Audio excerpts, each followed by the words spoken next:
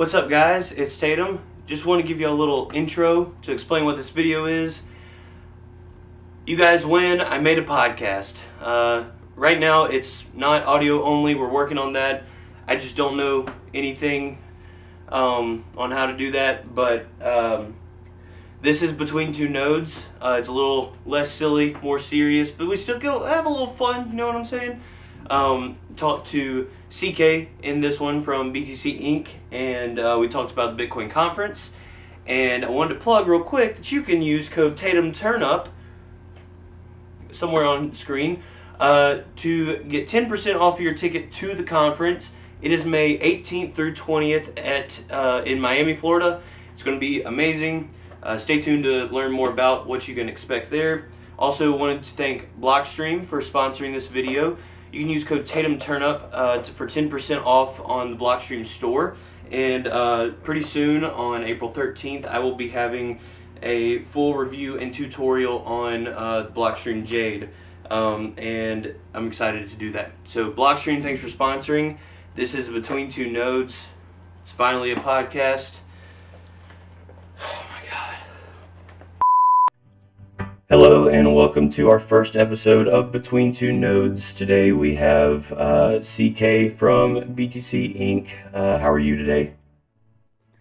Tatum, you kind of sound a little weird, man.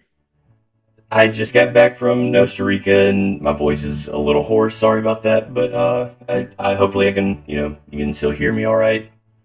Nah, I mean, I can hear you. You sound like you're in the Matrix. I don't know what you're talking about. Carl, do I sound all right? It sounds like you're trying to sing a pop song or something. Do you have a filter on, or what? Hold on. You sound like Kanye. Okay. Dang it. This is hard. Does this sound any better? Check, No. 1, 2. Okay. Maybe, right. maybe. Dang it. Alright, so anyway, now that I figured that out, welcome to the inaugural episode of Between Two Nodes, where we get a little more serious and we talk business, kinda, a little bit. But I do have Christian CK here from BTC Inc. How are you today? What an honor, Tatum, to be the inaugural guest on Between Two Nodes. Excited to talk business. That's what we do. Business all day, business and Bitcoin. Let's get after it.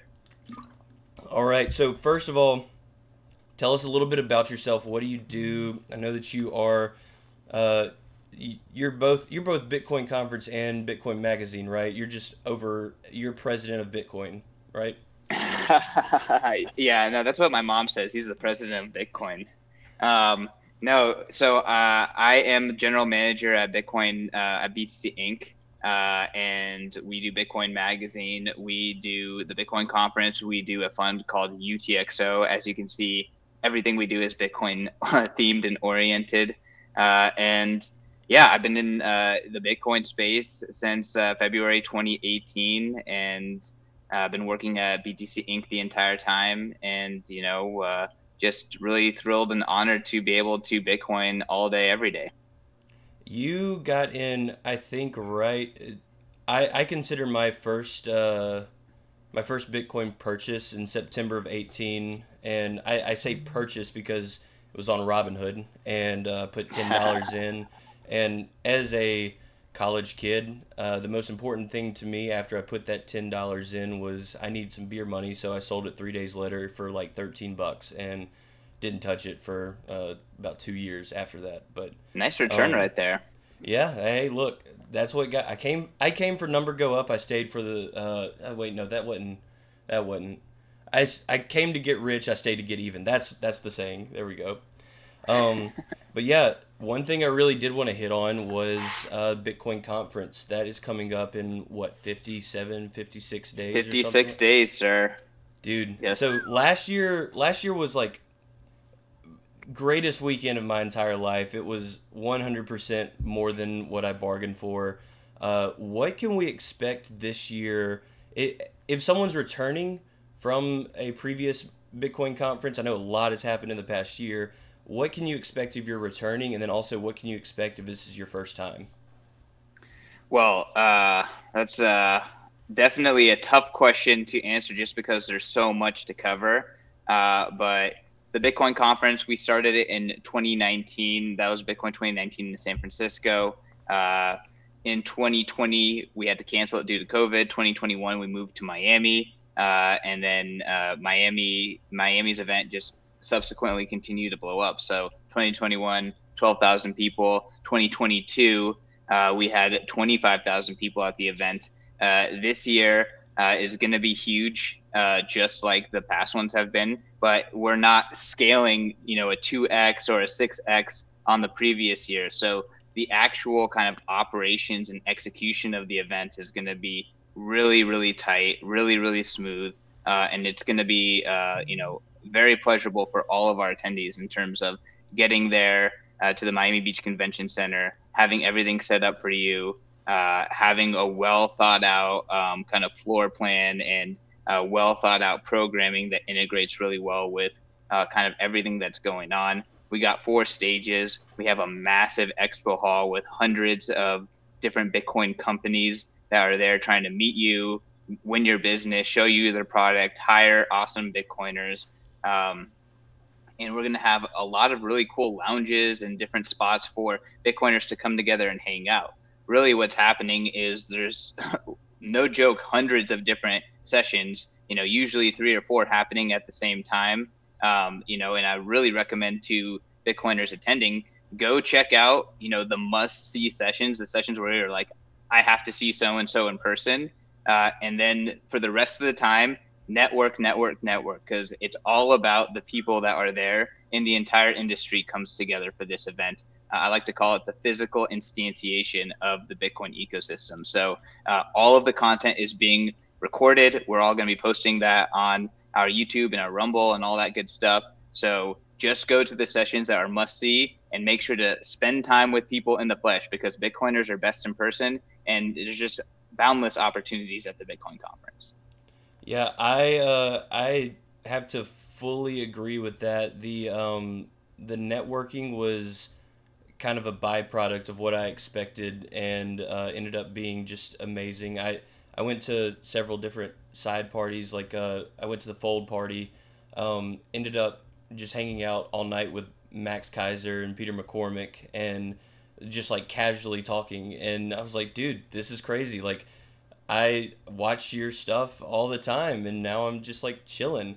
But yeah, that's what the Bitcoin conference does. It's you can crazy. shake Sailor's hand, and then go see Max, and then just on to the next one. Just huge personalities and movers and shakers in the space, and it's just densely populating the entire place. Yeah, the expo hall is also a really big point for me last year. Like, most of the time I was just walking around looking at all the different companies and everything there. There was also some guys that were giving out free Bitcoin tattoos, and I got put on the list, and they were packed up, and they couldn't fit me in. Ended up getting a Bitcoin tattoo later on. I got the supply formula, but yeah. Oh, nice. That's a if you know type of a tattoo, right, which is what you want with Bitcoin. Yeah, and then I actually got that from an incentive for my Geyser fund. I said if I got a certain amount, I can't remember, I'd get the supply formula tattooed. And then like 2 months later, I can't remember who it was, but it was some engineer tweeted about how it's like it's not directly fully correct. Like, there's an extended version, and everyone was like, at Tatum turn up, look at this, and I was like, oh, this is not good. But yeah, it's one of those like gentle nods. No regrets. No regrets. No regrets at all. But I always do say now, like, Bitcoin better work or I'm going to look like an idiot. So, well, yeah, that's awesome.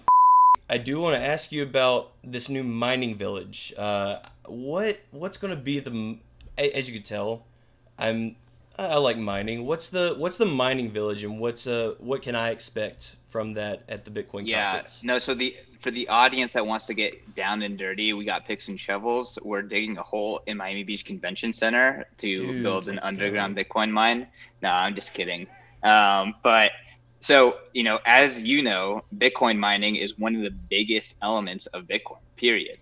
like no question asked. So we have, relationships with almost every single Bitcoin mining company in the space. And we wanted to create, the go-to spot for Bitcoin enthusiasts and Bitcoin miners, and to show off all the awesome stuff that is happening in Bitcoin mining, which is such an important and sometimes villainized part of Bitcoin, but like that, anyone who knows what's up, like mining is what is up. And one of the things that is going to be in the mining village that I'm super excited about is we have an entire museum of like the history of Bitcoin ASICs and hardware. So all the way from the beginning, like tiny little Antminer USB thing, and the Butterfly Labs, all the way to the cutting edge. It's all going to be on display there, so people can kind of see the evolution. What? You're speaking Tatum's love language right now. I actually, Tatum, so do not try to steal anything. There's going to be security guards, bro. dang it. Okay. No, I actually like most of the stuff that you'll see behind me whenever I alternate and stuff, but they're older machines. I'm actually working on doing the same thing for the New Orleans Bitcoin hub that we're building, where we show just like an evolution. I talked to MBK this weekend about getting like some old MK1s and stuff like that, and just displaying like evolution of everything, like hardware and stuff. But oh dude, I'm excited now. How tough is security? You could be there? between like 100 ASICs, Look. not just 2. Yeah, I'll be sure to wear my vest because I might need. I mean, never mind. Don't worry about that. So CK, tell me about Pitch Day. I've seen you posting it on Twitter, on Nostr. What is Pitch Day at the conference? So the conference is 3 days. Day 1 is Industry Day. Day 2 and 3 are GA days 1 and 2. So don't get confused by the changing numbers there. But day 1 is for Industry Pass, Whale Pass, and media only. But during our Industry Day, we are going to have a pitch competition. So we're currently encouraging startups in the Bitcoin space, early projects, to put together a pitch, apply to our competition. And we have a rock star panel of judges, all VCs in the space, so great exposure, who are evaluating the pitches, and they're going to be picking a winner. The winner is going to win advertising from Bitcoin Magazine. They're going to win different support from our different sponsors, and potentially get a first round of funding, or a second round of funding, depending on where they are in the process, to help them continue with their project. And just some past winners of our previous pitch days. That's companies like the Bitcoin Company, or projects and companies like Nunchuck and Albi. Some really awesome projects in the space. So looking to do it again, bigger and better this year. I'm partnering again with a lot of awesome VCs to make sure that there's a potential for some incredible deal flow. And that's really what we're trying to do in general. Is we want to bring together the most important people with capital and the most cutting edge projects in the space, whether that is Lightning, whether that is mining hardware, whether that is Nostr related. We're trying to bring them all together, and we're trying to move Bitcoin forward. And something I'm super proud of in general with the Bitcoin conference is companies that have been founded at the Bitcoin conference. So I've been a part of this since 2019, and it's all about bringing together Bitcoin entrepreneurs and making shit happen for Bitcoin.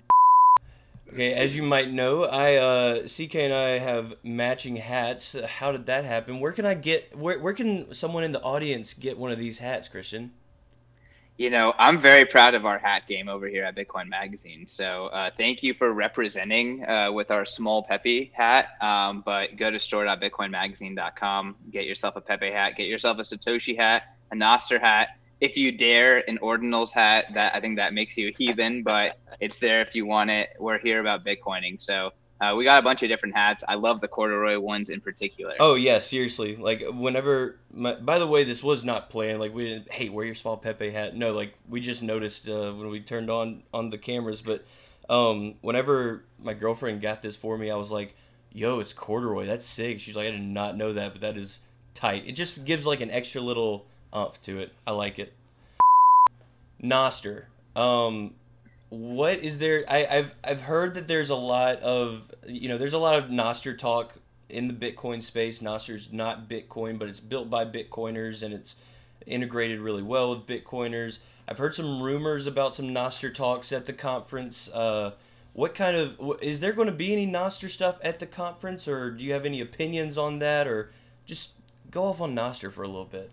Hell yeah. I mean, I'm a big Noster fan. I think that you asked me to be on this podcast via Noster, which is pretty epic in my opinion. But pretty much Noster is a protocol for it's almost like an RSS feed on crack.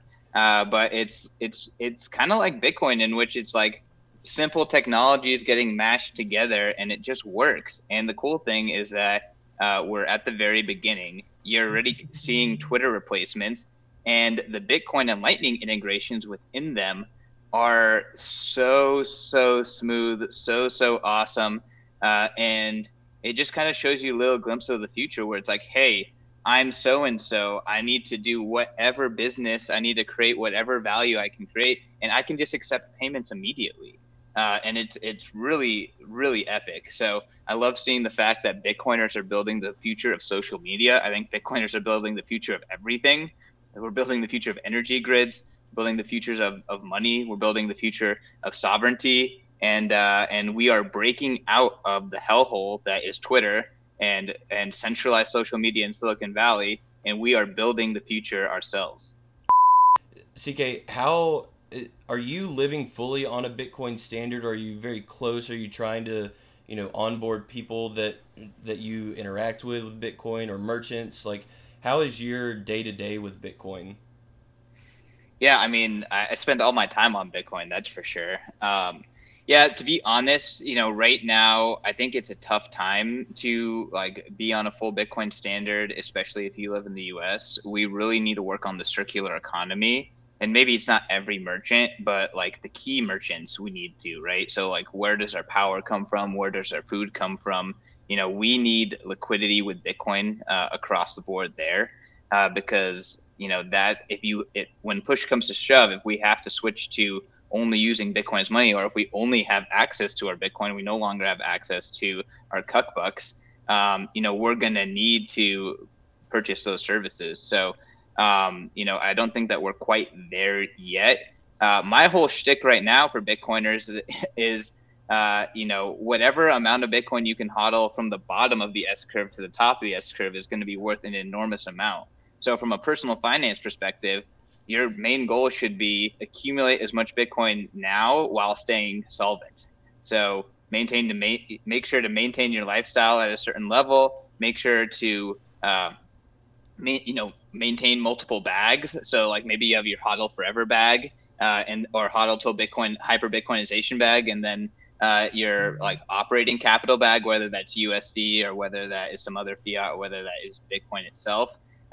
It's really about that personal finance know-how in order to stay solvent. Because the sad thing is people who have to spend down their HODL stash in order to make a statement of being on a Bitcoin standard or whatever. It's something that a Bitcoin standard is something that as a society we need to move towards, and individuals can kind of be on different tracks towards that. But ultimately, I think the most important thing is personal finance chops and personal finance literacy that will enable you to weather the crazy storm that is the fiat system breaking down.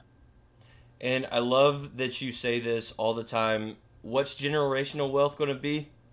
37 sats, baby. 37 sats is generational wealth. And hey, people are like, you are a hyperbolic idiot. You're losing your credibility by making such a stupid ass comment.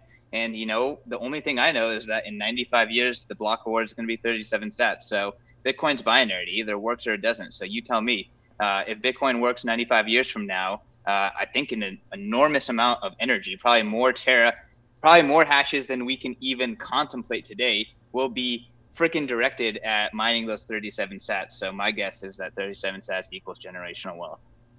Look, that's a good theory. And speaking of theories, we got 85 days until Bitcoin reaches $1 million or whatever. What's your thoughts on Balaji's claims? Really good marketing.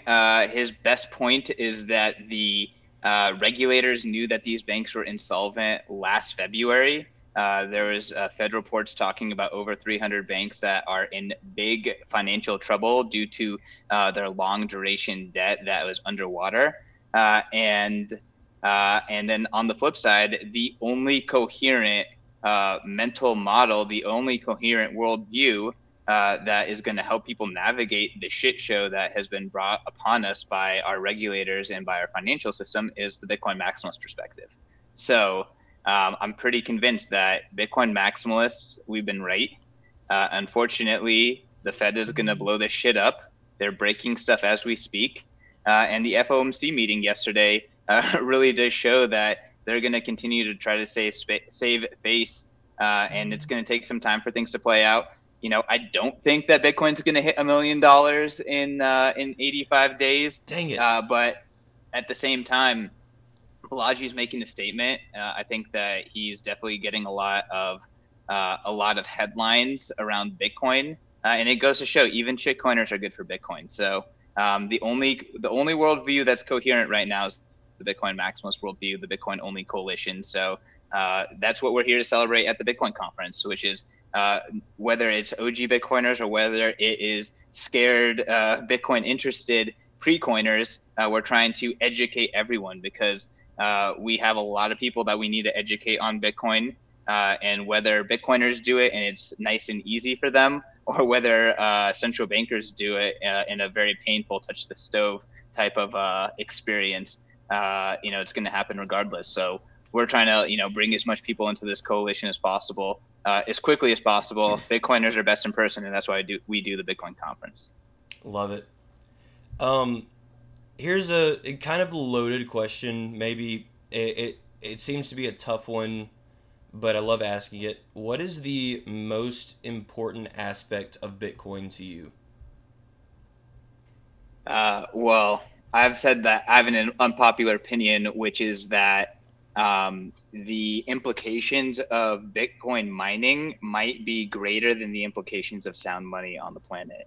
So I really do think that Bitcoin mining is a mechanism to take us from this tier 0 Kardashev society all the way up to a society that harnesses all the energy that's available to us in our solar system. So that's a pretty big brained idea, but that idea is kind of aligned with 37 sats equals generational wealth.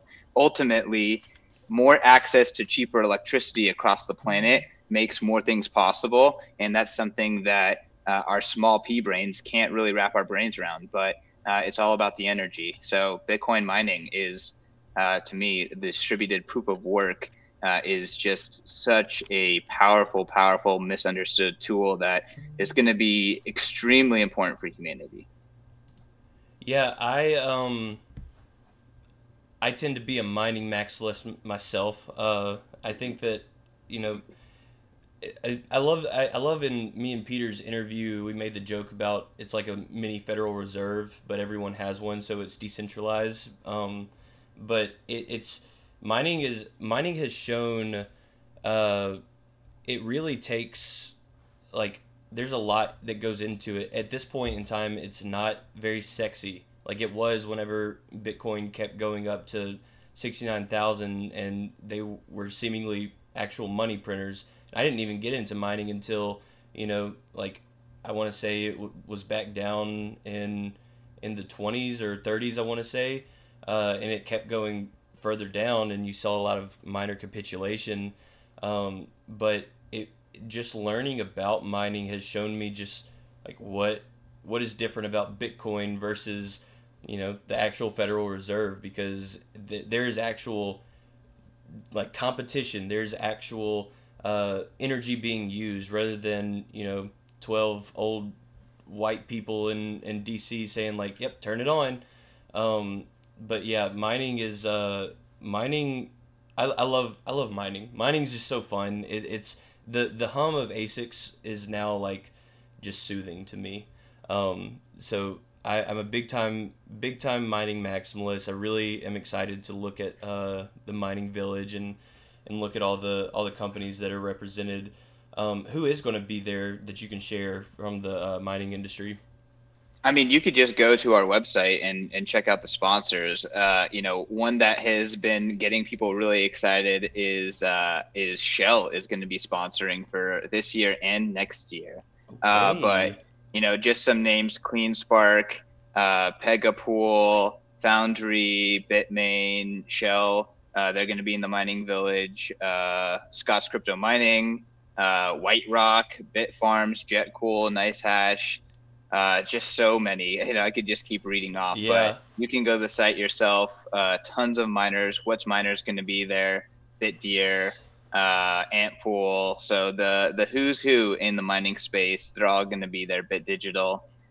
So again, if you're really interested in working for one of these companies, ASIC Jungle, you're going to want to be a part of this event. Yeah, if y'all can't find me, just go check the mining village. You'll probably find me there. That's awesome. Okay, last thing that I want to pick your brain on.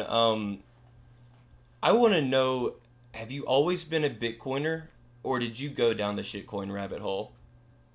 So I talk about this a lot, but like pretty much every interview you do, they're like, "What's your Bitcoin story?" I was super super lucky. Oh, So you. my story is really fall of 2017. I got introduced to Bitcoin by a friend who's like not even that into Bitcoin right now, but she was like, "Hey, Bitcoin, best investment I ever made," and I was like, "All right, let me like actually research this thing."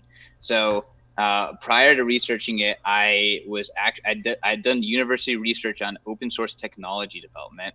I was I was very intimate and passionate about personal finance and like how to put yourself in position to succeed financially and like the skills around personal finance. And I was a libertarian.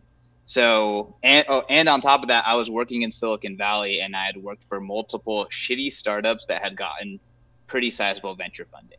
So like the combination of those four things really primed me to see past the shitcoin scam that was in 2017. It was the ICO mania. So ICO mania was going on. I discovered Bitcoin. I discovered crypto. I knew that there's something big here because I got money. I got open source development. I understood how proprietary government fiat was. I first weekend I had actually done some research. I was like, holy shit, I need to get into this. I bought Bitcoin, I bought Ethereum, I bought Litecoin, I bought everything that was on Coinbase. Um, and I was instantly obsessed.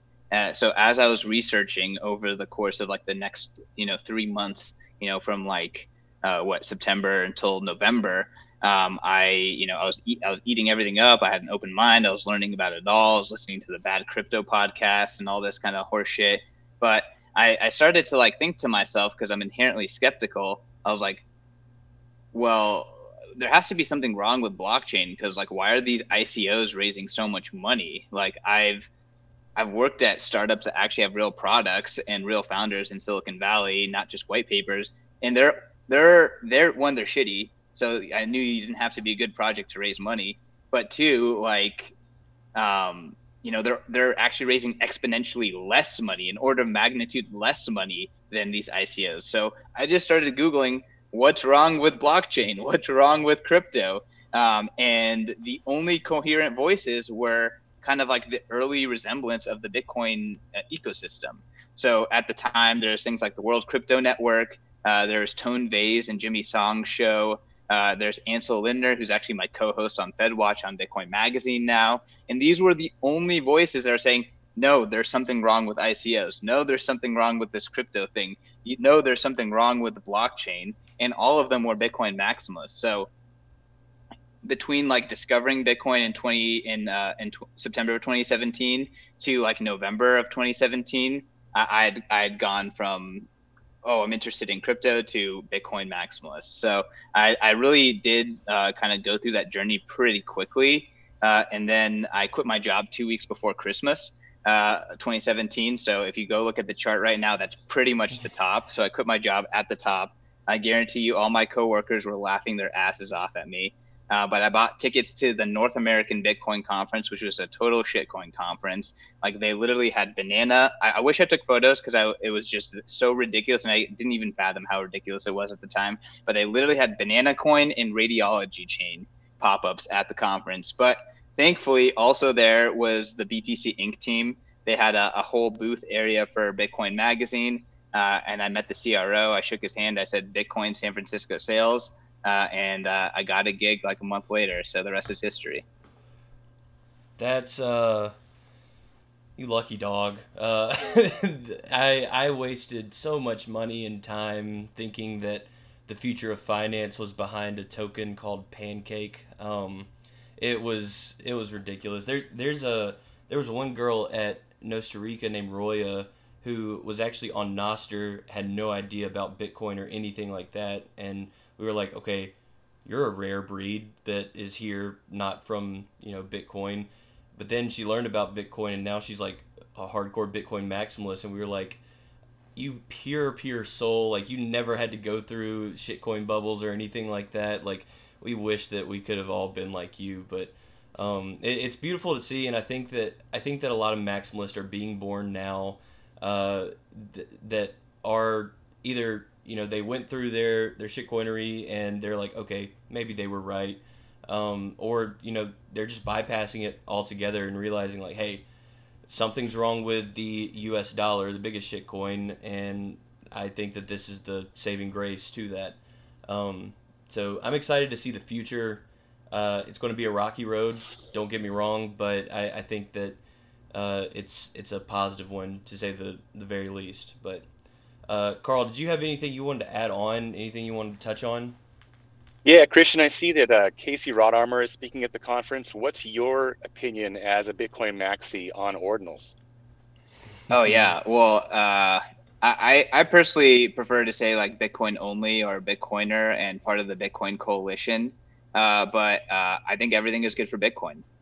Personally, I'm not super into investing in NFTs, but I'm personal friends with Casey. I recommended his show Hell Money podcast before Ordinals launched and before inscriptions went viral. So big fan of Casey. I think he's brilliant.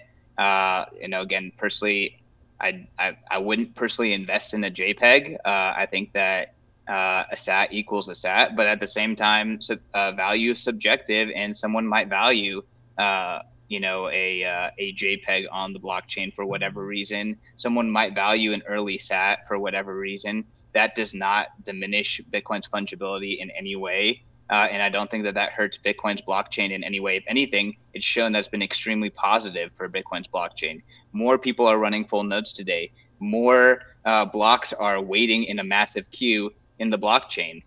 More fees are being paid to miners. All the positive metrics are going up. So I'm not here to judge how someone wants to use their money, but I do care deeply about what is good for Bitcoin. And thankfully for me, everything's good for Bitcoin.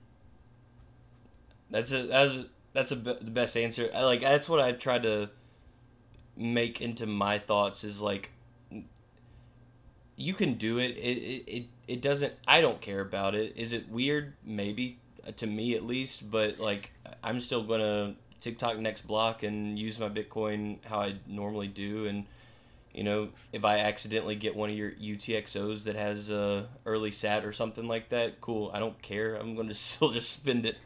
But yeah, that's a good answer. Because it's been very polarizing, I think, and I think that the worst thing about ordinals is the polarization and kind of like arguments that have come from it. Like you said, everything's good for. I think that's the best thing about them. Oh really? Yeah. It's an education process. I can see that. Here's something that's different about the Bitcoin community than the toxic fiat community is that people can have arguments and people can use logic and people can change their mind. Unlike the toxic fiat community where you get canceled, you get deleted, you get your bank suppressed, you lose your job. That's toxic. So the polarization, it's a learning experience. The reality is people just need to internalize this. You are stupid. You cannot forecast what Bitcoin will do, right? Bitcoin moves in ways that are mysterious to us because we can't see the whole picture. We're all blind, touching the elephant. We can't identify what the fuck is going on. So I think Ordinals is a great learning experience for a lot of Bitcoiners that just frankly were not humble to the lack of knowledge that they have of this thing. A lot of Bitcoiners think of themselves as, I've spent 10,000 hours on this thing. I understand what it's about. And the answer is no, you do not. The best Bitcoin developers have not been born yet. The best Bitcoin projects and use cases have not been invented yet. And if you think that you can identify them, then why haven't you already identified them? You're just not that smart. And guess what? I'm not that smart, but I'm at least humble enough to recognize my stupidity. And I think that puts me in an advantage. Well, CK, thank you for joining us for the first episode of Between Two Nodes. Anything you want to plug, say to the world, and just put some words out there. What you got? Great interview. Thank you so much for having me. It was an honor being the inaugural guest here. If I could just say anything, collect Bitcoin collectibles in terms of buy a Bitcoin magazine, because that shit is part of history. Go to the Bitcoin conference, because that is the physical instantiation of the Bitcoin community and the Bitcoin coalition. That's going to be the most pertinent event is May 18th through the 20th in Miami Beach, Bitcoin 2023. Don't miss out on that, and get more bullish. So no matter how bullish you are on Bitcoin, you're not smart enough to be bullish enough. So be humble, get more bullish, and yeah, thanks for being part of Bitcoin. Thanks for listening. Let's go. Stay tuned for the next episode, whenever that may be. We don't know what we're doing, but thanks for watching, guys.